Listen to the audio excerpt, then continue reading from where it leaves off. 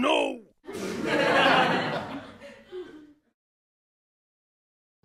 Police bust cocaine super-cartel in Europe and Dubai.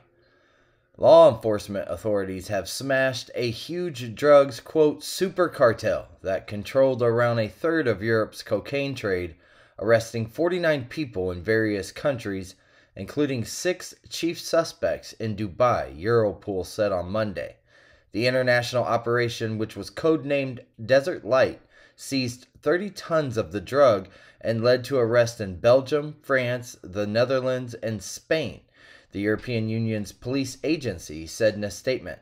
The crackdown in Dubai netted a, quote, big fish from the Netherlands who reportedly had links to an alleged Dutch crime boss who himself was seized in the Gulf Emirate back in 2019.